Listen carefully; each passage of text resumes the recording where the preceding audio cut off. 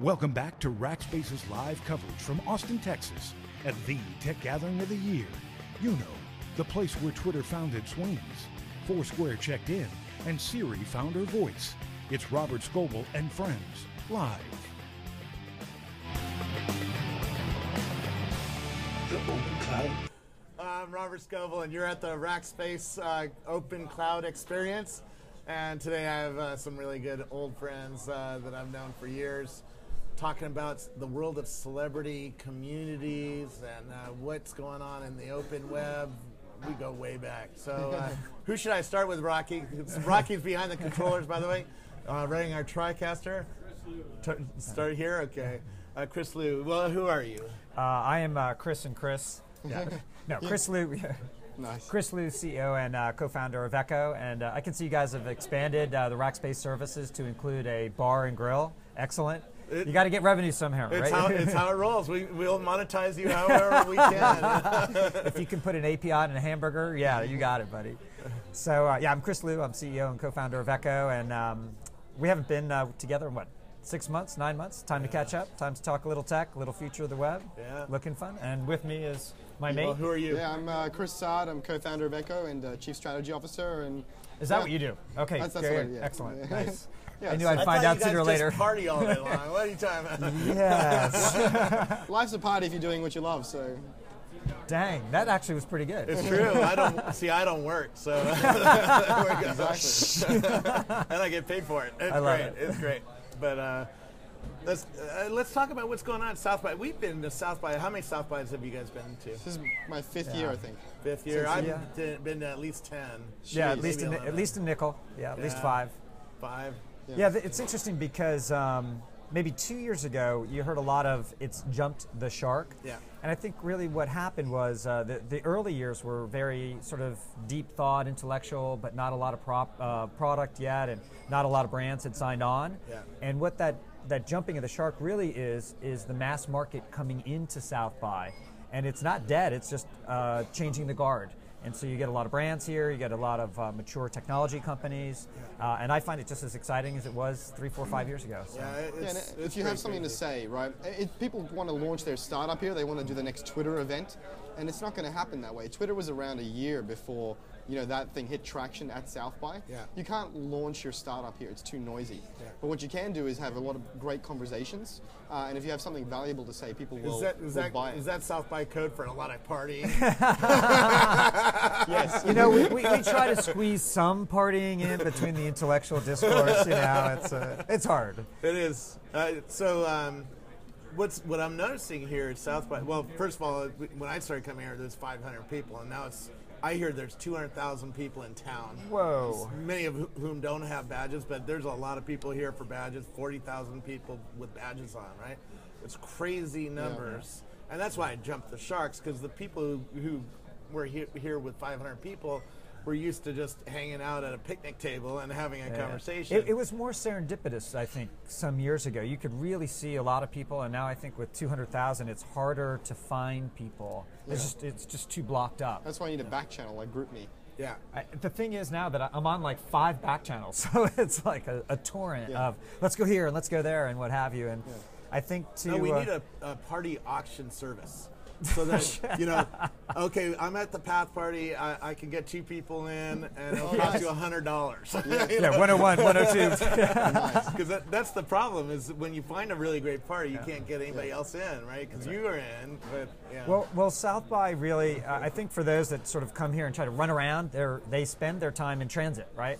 Yeah. And what we try to do, at least, is go, and if it feels good where we are, we stay and we hang out there and really enjoy that particular party, because there's so much going on, you really can't do it all anyway. So find a place, if you like it, stay, and if not, move along. The other thing that I'm noticing is celebrities are coming in. Last night I was at the Spotify party, and right next to me was Ashton Kutcher, right? Who's he? He's this cute guy. Is he on Twitter? He plays sort of a aloof guy on some comedy show. I don't know. My wife likes him. I don't know. No, he's a really great guy. The person he plays on TV is very different than who he is in real life. He's very smart, very tied in, and is an investor. It's interesting to see the public persona, what my niece thinks is Ashton Kutcher, and what we think of him, because he's just hanging out and investing in companies. We had a panel yesterday. It was Echo's case study of WWE, and it was off the hook. They brought John Cena as the stardom, right? He's got 14 million Facebook followers. This is the and worldwide entertainment. Wrestling entertainment corporation. Yeah. So tell me the numbers involved here, because you were sort of writing down the numbers before we started out. Oh yeah, WWE is off the hook. They have more engagement, more Facebook and Twitter followers than all NFL teams combined.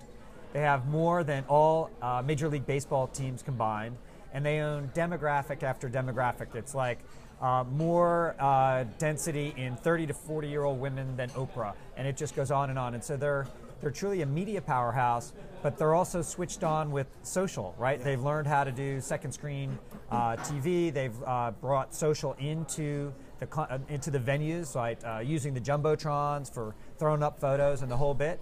And so they're not just sort of entertainment around wrestling. They're a true business, and it's exciting to work with those guys. Yeah. And so, what do you guys do for these with these celebrities? What's your business? That. No, in seriousness, so WWE.com, for example, was declining 60% over 2 or 3 years, was it, or a number of years anyway? And so we came in and worked with them and their core team with Echo's technology, and we were able to double their page views and and just take it to the next level, put the content into the jumbotrons, into the stadiums, on the air, and all that. And why is adding an interactive area? Why does it double page views? What is it about humans that want to chat with each other about their stars or engage with the star? What's going on there? There's probably plenty of deep psychological reasons for this, and there are. But let's just look at very practical things, right? Facebook and Twitter and Instagram and Quora, these sites have taught 1 billion users a new kind of internet, right? It's real time and it's social. Now, there's all sorts of psychological reasons why that works, but it works. It's practical, it's proven, it's there. And so what the rest of the web looks like black and white compared to that. It looks like a boring ghost town. Yeah. And so what we've focused on doing at Echo is democratizing that class of experience, real-time social experiences, for the rest of the web. And so now when you hit WWE, it is real-time and social also. Washington Post is real-time and social also, and Lady Gaga, and on and on and on and on. And so the reason it works is when they were hitting the site before, it was like watching a black and white television show. You want to switch the channel, right? Now when you hit the site, it feels like you're home. It feels like your Facebook and your Twitter experience. And so it's really not that, the math isn't that hard. If you have a crap experience, people leave. If you have a good experience, that's the state of the art, they'll stick around and hang out with their friends. So who do you work for? Who's your customers? Is it everybody, or is it just celebrities? Soon it will be everyone. We're on the path. Entire world. So right now we're very big in media, right? We started out, that was our home base, and you have companies like WWE and NBC Universal and ABC and on and on. And then we've also broadened a bit. We have NASDAQ and so on and so forth. And people say, well, why would NASDAQ need social? It's stock symbols, right? But if you consider any piece of content a primary unit, it has a life, right? So the FB, Facebook stock symbol, right, has people tweeting about it, has people writing blog posts about it, it has people predicting about it, it has people upset, it has new products, new services, etc. And so at Echo, what we're really trying to do is take that canonical unit, whether it's a singer or a stock symbol or a product, and bring the entire global conversation around it and add engagement metaphors. So if I write about Facebook over on Twitter and say Facebook sucks or whatever I'm going to say. Oh my God. I like Facebook. I think Facebook's cool. But I see people, everybody has an opinion about Facebook, whether you think I'm rocks or. So I write that on Twitter. Does it come over to Echo, and does it come into the conversation somehow? Yeah, because you sort of started your life by being a little bit more of an aggregator of all these social things all over, and now you're going, I don't know what direction. Yeah. Let's tell you some of the secret sauce on that. The concept of bringing a tweet or Facebook status update back to an object is technology we brought out 2 years ago. So that's okay, but it's very old school. What we're now bringing is what we call new social gestures to the object, right? A tweet is a social gesture, but it's not the only one. When I go on NASDAQ, I should have... Give me some sample of Right, when I go on NASDAQ, I should have stock-specific social gestures. I predict the stock's going up. I think the CEO should be replaced. I think this should be added to my wish list, et cetera, et The cetera. company just released a press release, right? Just did a video. There's a new estimate for their earnings. Right. These are all social activities, social gestures that are unique to NASDAQ. And so we don't just want to, aggregating the data in, as Khris said, was interesting 2 years ago, but can be quite noisy. And what's more interesting is not aggregating the data or borrowing the data from Twitter or Facebook, but borrowing their best ideas, their best interaction metaphors. So a news feed on a website instead of a hierarchical newspaper layout, right? It's a site ticker on a website instead of not surfacing that activity at all or giving it to Facebook only. So a notifier on a website. Do brands need to curate these things? Do they need to, No, because how do you keep the noise from coming in to the... So again, Facebook has demonstrated this in very clear, stark terms, right? When you're on Facebook, you have a news feed of what's happening on the site. Yeah. You have a site ticker for what's happening on the site. You have a notifier. By the way, they're getting rid of the ticker. I have the new Sure. page design, which I like a lot, but the ticker is being minimized. Okay. It's like one thing that's big, it's like, oh, dudes. But tickers and notifiers and news feeds do not exist on the rest of the web. Yeah. And they should. Yeah. They should because they work, right? And so there's no need for curation there. By following users or following a subject or following a celebrity within the context of that site, the user is curating their own experience. The only thing we're doing is we're adding the ticker, the notifier, the news feed, the comments, the all that stuff, the chat, the social TV, baked it into their .com. We kind of look at it as a regular static website has a lack of liquidity with social gestures. There's not a lot going on. So, okay. So you maybe can leave a comment, right? I gotta go to Burning Man to understand what's going on here, man. So, okay, fair enough. But if we take ESPN, for example, Yeah. which is a longtime Echo customer, and you can add a whole host of social gestures and share them out. So it could be like predicting a game, it could be calling a play, it could be complaining about a score or a ref or what have you. And so if ESPN adds these social gestures around the object, whether it's a sports figure or what have you, then and you share that stuff out and you display it in trending modules and tickers, all of a sudden the site pops.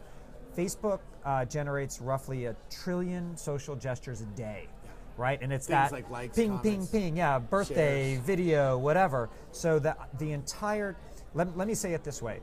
Facebook has one page, what we call web page right now, but yet people stay on it 30 or 40 hours a month. Yep. If I had told you 10 years ago that I will develop a website that has one page and people will spend that much time on it, they would have thought you were crazy. But the web page is shifting to a frame, almost like TV, and It's a web touch. app. Yeah, it's a web app. I can touch things and things come back and touch me. And it's that engagement or interactive model, that what I'm calling liquidity of social gestures, that does it. And so Echo comes into a customer, right? And we help lay in these gestures so there's liquidity on the one hand. And on the other hand, if you look at ESPN, for example, beautiful company, right? If you go up to their headquarters, there is literally a bullpen of 100 mathematicians, stats on, when the guy ties his shoe left first, right? He scores a home run and whatever. That data can be atomized like tweets and distributed and shattered out so that it can be a trigger point back to ESPN.com. So part of it is native gestures, and then part of it is unlocking and atomizing the data that the publisher already has. Wow. So you guys have been doing a lot of work. We've been busy, very busy. I mean, now we're taking a break. But it takes a stack of technologies to make this happen, right? And something I've heard you talk a lot about is the need for new kinds of databases, niche databases, and that's essentially what's at the heart of what we built. So we have a thing called Echo Stream Server, and it is a real-time database. So we can capture, store, and serve at massive scale these activities, right? I just rated, I just commented, I just liked. Just Twitter alone has a billion tweets every 36 hours or so. Right. What kind of data flows are you seeing, and is it still going up exponentially?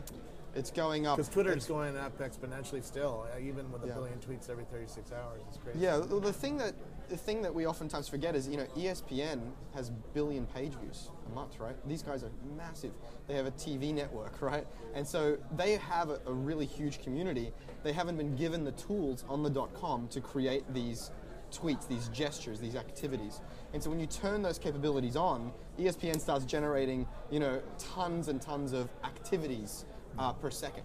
And so, we're serving we're serving 1.5 billion page views a month right now, and that's a lot of real-time streams with a lot of items in them. And these are things that are happening on ESPN.com, not tweets, not Facebook posts. These are activities happening on ESPN. New forum topics, new comments, new likes, new predictions, new scores, all that sort of stuff. Wow. Yeah. So the infrastructure you're building is probably pretty crazy. I interviewed the guy who runs Gannett, right? Yep. And he's getting the fire hose feed off of Twitter, and he had to build a huge amount of infrastructure just to deal with that flood of That's stuff, right? And you're probably seeing these things go up exponentially. So if you have, I don't know how many instances you have on the cloud, or what's your infrastructure like? So we're split. We have AWS.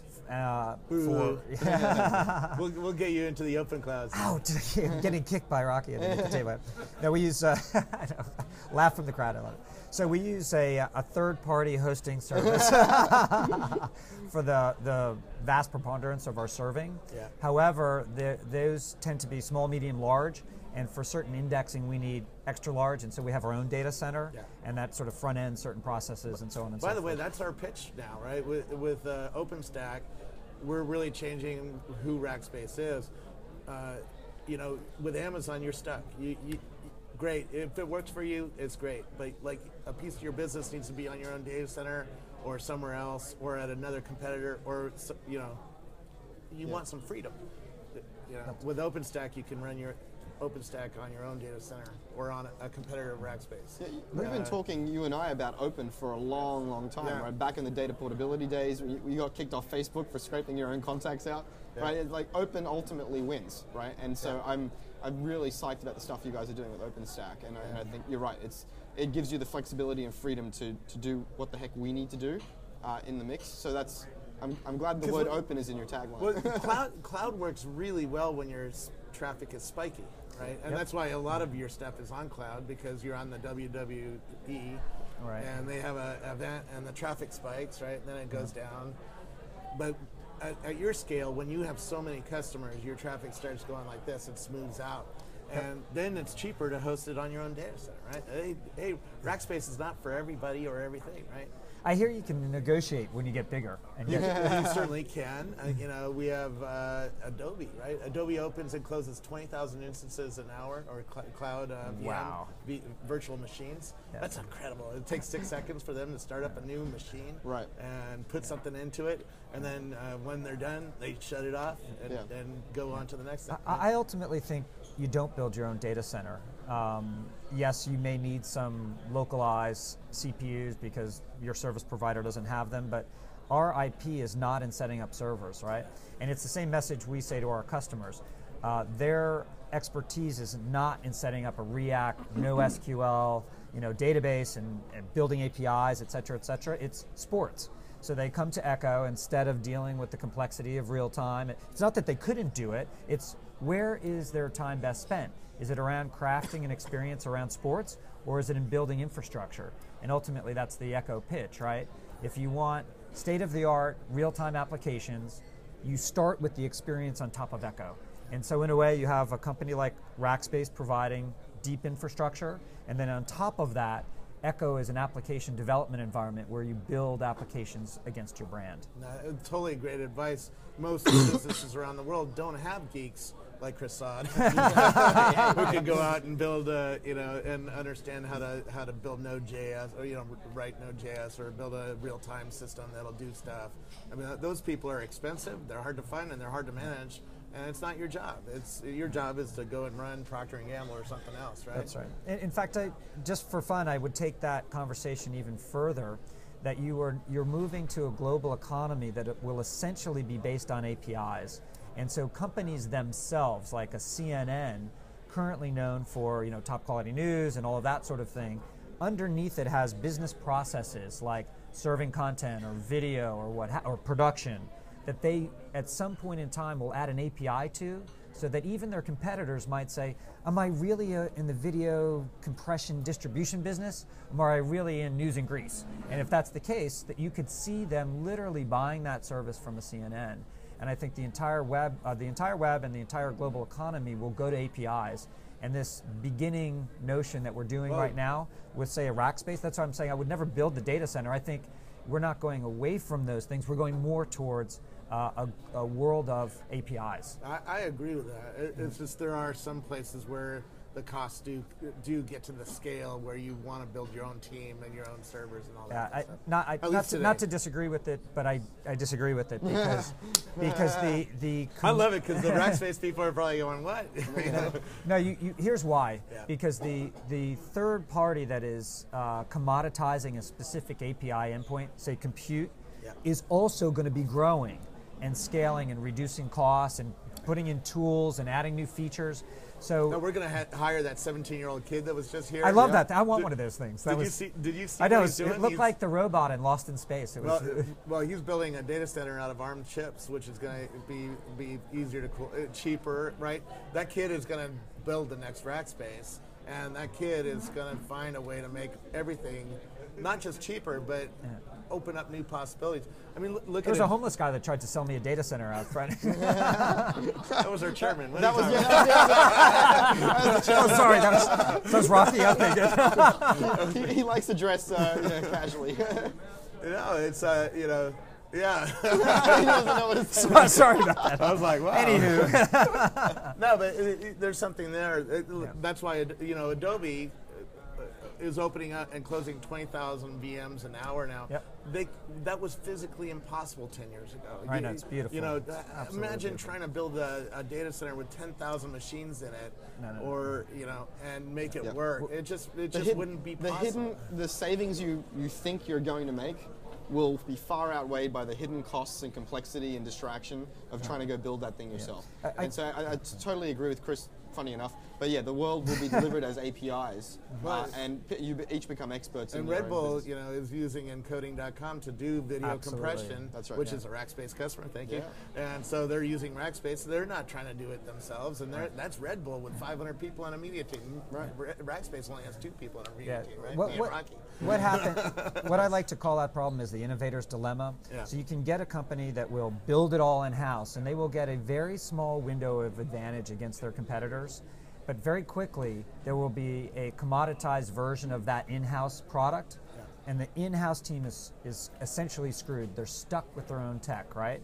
And so it's not a question ever of build or buy. It should always be partner. Unless it's your core IP, you should be partnering for it. And I hope that phrasing of build or buy actually moves away. I know in our own company, for example, we were the first to develop Facebook, Twitter, Google, and AOL authentication, right? We had it in-house. We were written up by all the magazines and what have you. And then as that tech got commoditized, we immediately created an open standard called Backplane, and we partnered with Jan Rain. And we shit-canned all of our authentication technology. It wasn't because we couldn't do it. It was we were not... Those engineers needed to be on our core database, not fixing Facebook Connect problems. And so those partnerships at every level, you should consider, is this the week that I cannibalize my own technology and push myself up the stack? It's great insight, and I'm glad you came by. I could talk to you guys for hours, and probably will tonight, right? How many parties are you going to hit tnetonight? Oh, I don't know. Probably go home, read, Yeah. I'll see you out at 3 in the morning stumbling around the streets. The networking is off the hook, by the way. I stumbled into the door at 3:30 in the morning. There was a whole group out in the front. Andrew Hyde was out there. I mean, just incredible people. We rented a villa right outside of town here, and we've had people that come to the party at 3 or 4 in the morning. I mean, it's just, this town is buzzing right now. If you're not at South by, come here next year. It's really fun. It has not jumped anything. It's become more fun and more interesting. It has morphed. It's certainly not what it was. And so if you hang on to things as they were, you miss. Then you're stuck, right? Yeah, you miss that there's something new in the future. That's right. And it's the new Robert Scoble, right? Yeah, I love it. Exactly, man. So who are you? Don't even start. Man. V2, baby. Don't even start. Good hanging out with you, brother. Thanks, man. Yeah. And where do we learn more about Echo? About aboutecho.com. Aboutecho.com. You still can't afford a real domain name? Something about a guy with the lawnmower, right? You know, Echo, whatever. You know, it's old school. 4-letter domain name. That's probably what, $1 million, $1.5 million. Yeah. You know? Yeah. Yeah. I got to get some more funding or something for that. Thanks, man. Take care, mate. All right. So this gives you an idea of what we're doing. I have a whole stack of people coming up before we close here at 5 o'clock. So let's get to it. We're going to shut down for a couple minutes, get everybody remiked, and we'll be right back here from the Rackspace Open Cloud Experience. Thanks for joining us. When Rackspace's live coverage from Austin continues, we'll show you the future in real time. Rackspace, backed by fanatical support, bringing you live coverage from South by Southwest daily. So good, it hurts. The Open Cloud Experience.